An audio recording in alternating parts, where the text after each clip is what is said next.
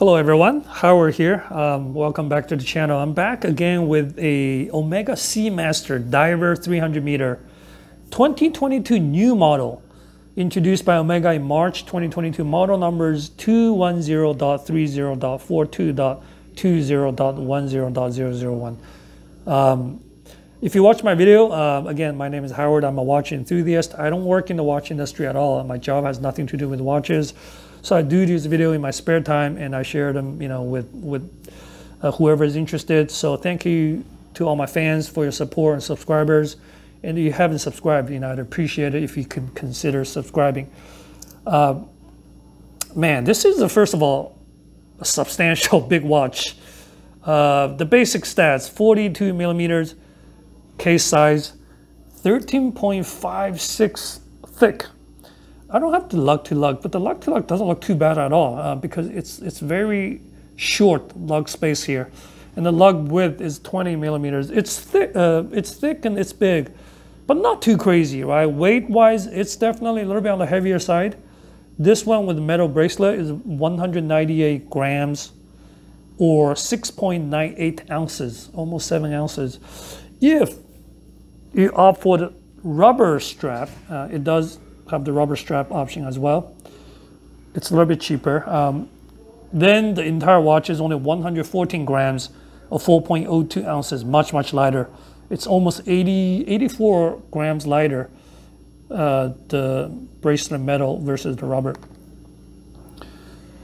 I don't like to compare too much. People maybe saying, if you can't get, or you don't want to pay the price of a Rolex, Sub or Hulk, here's a great option. And I think it is, right? I mean, yes, every brand have their own prestige needs. Everyone loves a Rolex Sub. It's the most popular watch, blah, blah, blah.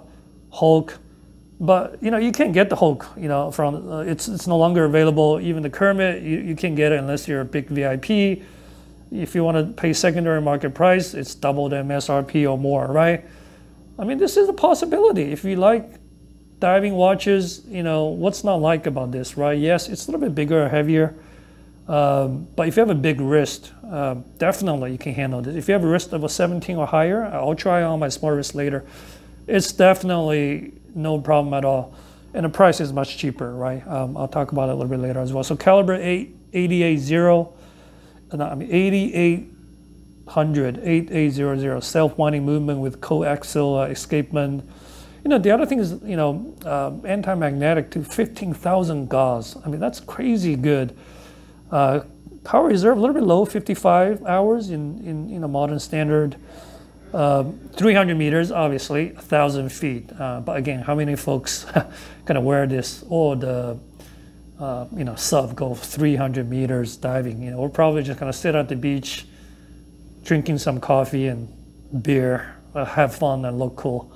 The highlight of the watch is obviously the bezel and the dial, right? Green, the dark green. I mean, I'm indoor, with regular white light, so it looks a little bit darker on the video versus the live natural light. Beautiful green dial with the laser etched, ocean wave, and the ceramic bezel with white, I guess, enamel, the diving scale, 60-minute.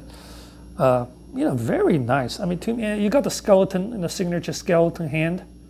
I think it's rhodium plated to anti-corrosion, and filled with super nominova for the hours and the point of the hour hand and the minute hand and the markers. The date, Seamaster date is always a little bit small. I guess the main purpose of the watch is dive, not looking at the date, but the date could be a little bit bigger though. But overall, extremely symmetrical. It's date in the 6 o'clock. I like it.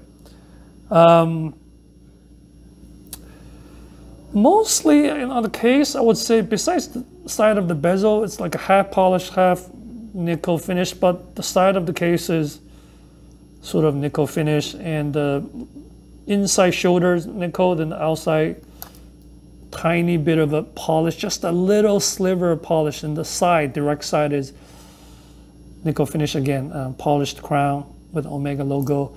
Here's a little helium escape valve. I think they changed the valve shape to a more of a, I think it might be round before. Now it looks like a, I don't know, it's like a hammer type a little bit. Bracelet feels very strong. The bracelet is very thick. Look at how thick the bracelet is.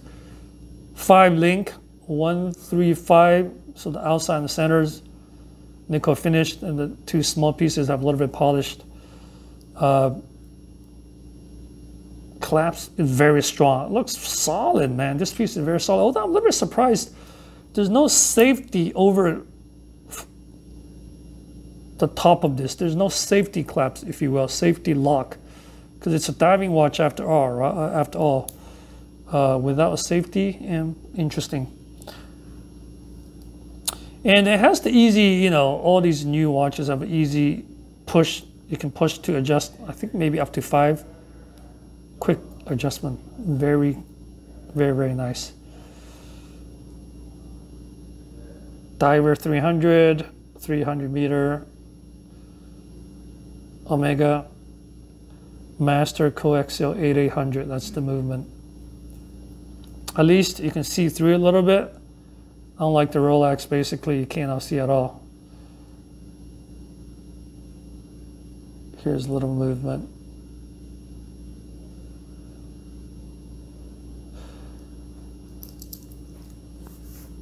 Now, one thing I do want to point out is, obviously because it's a diving watch, it's unidirectional, counterclockwise. You can only rotate this direction. You cannot go the other way. It's for safety measure, right? If you accidentally bumps it, let's like this, so it makes the diving time appear to be, you know, more than the actual time, so you'll surface early.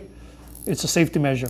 Although I do think because of the design of the edge, right? You see, it's not like the Rolex has a lot of small teeth. It's very easy for you to grab on. This one, I feel like all the Omega Seamasters basically have this type of design. It takes a little bit of effort, almost like your hand needs to hold a little bit harder in order to rotate. Otherwise, it could easily like slip. So you have to push down, hold a little bit harder. Very nice click sound.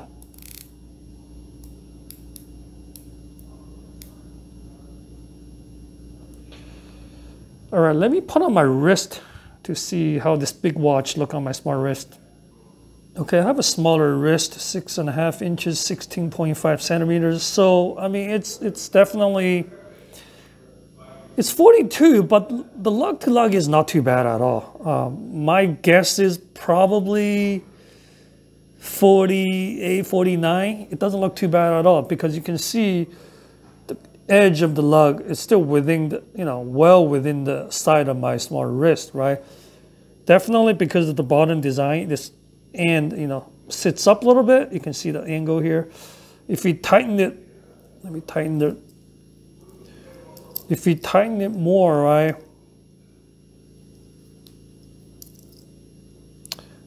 then it doesn't look too bad, right? It looks much, much better fit. But it is big. It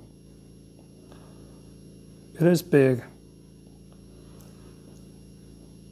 Very, very beautiful though. I love green watches. I mean, I've never owned one with a green dial. I've had black, silver, white, blue, green one. Maybe one day I should own one. It just looks so nice. Now, the price in the United States is $5,400, $5,400 plus sales tax if you live in a state that charges sales tax with the bracelet. If you go for the rubber one, it's $5,100. So the rubber one is also very nice, right? It's pretty thin, not super stiff. It's very soft. Unlike the, you know, Patek Aquanaut, the rubbers, you know, I feel a lot more stiffer than this. This feels actually almost, I don't know, maybe a little bit too light. Again, you know, it's very, very nicely made. But with the rubber strap, it's $5,100, $5,100 plus sales tax.